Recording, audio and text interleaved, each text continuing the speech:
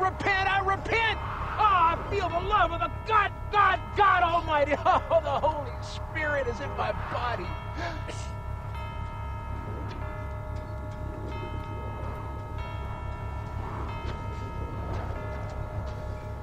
I am the devil, and I am here to do the devil's work.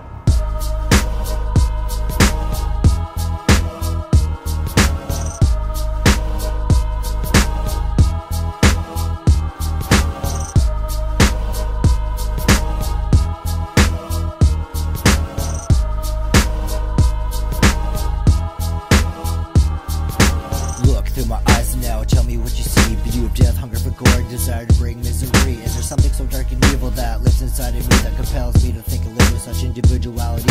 When you're walking in my shoes, you've got everything to lose.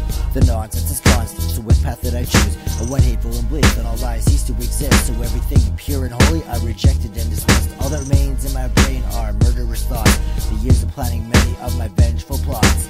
I am not saying my logic's died and decayed, but a fucked up past life will create you this way. My hatred is captured and burnt so deep inside of me. Now you're welcome to witness the darkest side of me. And when you see my daydreams of all the pleading screams, you'll unleash my any means that are so extreme. Looking through the heretic's eyes, the heretic's eyes, the heretic's eyes. Looking through the heretic's eyes, the heretic's eyes. Looking through the heretic's eyes, the heretic's eyes, the heretic's eyes.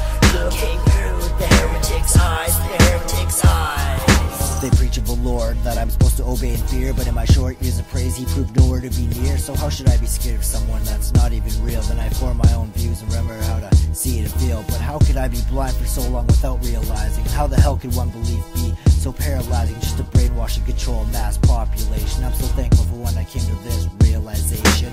Evil, twisted, psychotic, sick, rampaging, raging, unleashed lunatic. Your holy little head games no longer fool me. You can go ahead and try to convert another sheep, but people nowadays are stunned and don't know what to believe. That means my goal to your belief's extinction is almost achieved. So now I dare you to attempt to try and stop me, cause today I feel awfully godly. Looking through the heretic's eyes, the heretic's eyes, the heretic's